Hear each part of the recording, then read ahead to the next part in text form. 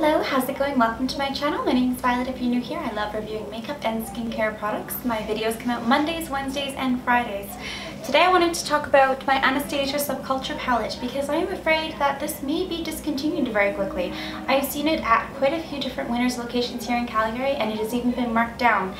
As well, Anastasia is releasing a new palette this week, the Riviera palette, which I am super excited about and hopefully will be ordering, fingers crossed. But this made me think, you know, it's time to give Subculture a bit of love. I just recently released a video. I was dressing up like Anastasia from the 1997 20th Century Fox video. So I'll leave the card in the video for you for that. I wanted to do a quick Mardi Gras look today for this palette because we are headed into that time of year. So because I think the Anastasia Subculture palette is probably going to be discontinued, I thought it was a great time to take a look at it and see what and how these things worked on camera. I've been a little bit shy talking about what I think with regards to the texture, with regards to the color. So watch me apply it and I'll tell you if this is a good buy, if you can find one, if I think it's defective or if I think it's awesome.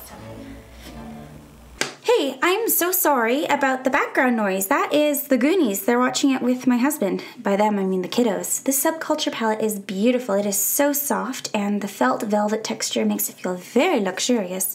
The colors are amazing and pigmented, and they have great names. Cube, Dawn, Destiny, Adorn, All-Star, Mercury, Axis, Roxy, Electric, Fudge, New Wave, Untamed, Edge, and Rowdy. You got your greens and your yellows and your purples. You've got light colors, you've got dark colors. I think you'll be very happy to play with this.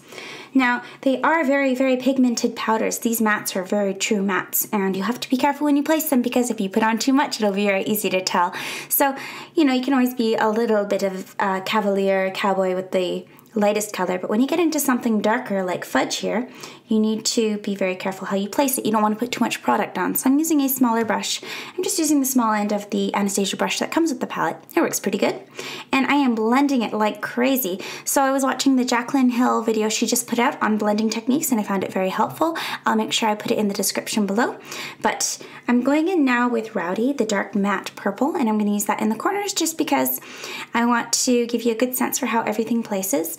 Again, I'm picking out very little product and I'm trying to place it carefully because once you make a mess with too much product, you have to start over. This is what I find with this palette. So it's better to build slowly and build carefully and blend, blend, blend, blend, blend. That is the key here. All right, so as you can see, it's a little patchy going on, but then I'm blending it in and it is looking pretty good. It's just very pigmented powder and it takes practice getting used to using a powder like this. But a lot of you out there, fellow YouTubers, are saying that this formula isn't different than the other Anastasia formulas. I'm gonna have to use some of the other stuff she's come out with for powdered pigments and see if this is true. Now, Untamed is going in my inner corner. This really cool dark green is very nice. It's very dark, I would say kind of mossy green. And I'm trying to not have the colors meet the middle, but I'm bringing them towards each other just to create a lot of depth and smokiness to this eye because, you know, Mardi Gras, green, gold, purple, can we do it? I don't know, but you know what, I'm having fun and I am blending and you get to see how these colors can perform in the hands of an amateur. Just what you wanted, right? Oh. Now we're going in with Edge and it is so pigmented. I just covered the brush and placed it and oh my goodness, I feel like I'm ready to go. I could leave it just like this and I think it would be pretty poppin', but I'm going to use electric just because there's nothing like a little bit of sparkle to kind of fix everything. I'm just placing that with a fingertip because I find that these sparkly shades do better with just a finger. And I want a little bit more deepness on the corners, and I'm going to line the lower lash line with the Rowdy, that dark purple, to try and tie everything together as I do because, you know, I'm not an expert, but other YouTubers seem to do this and it looks good, and I really love this palette. I mean, it is difficult to use, and I've done a lot of worse looking looks than this because the colors are so pigmented. Just be careful, guys, out there, and you should be fine. I mean, if you can get it for half price or less at a Marshalls or Winners, I mean, if you can get it on sale, I say go for it. It's great. It's sparkly.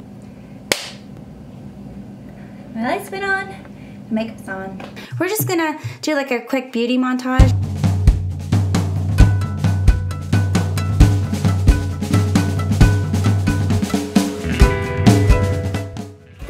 very exciting, and it has a lot of controversy surrounding it. When it first came out, there was good batches and bad batches, too much fallout, too powdery a texture, and pigmentation that was hard to manage. Now, I have had this palette for about a month now, and I have been swatching it like all the time. And I have been playing with it all the time.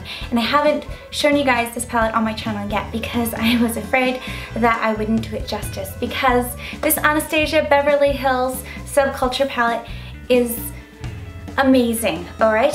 I hope that you can get your hands on the Subculture palette if you want it, because I really like it, and it is one of those things that gets me very excited about makeup.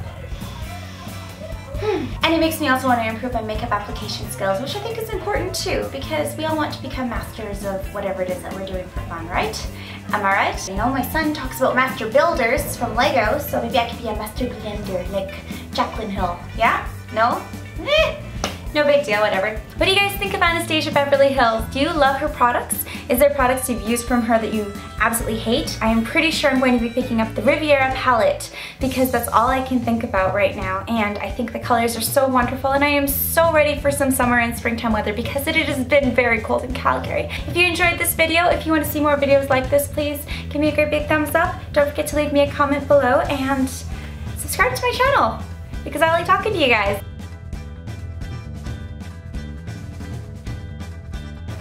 Okay, well, I'll take it.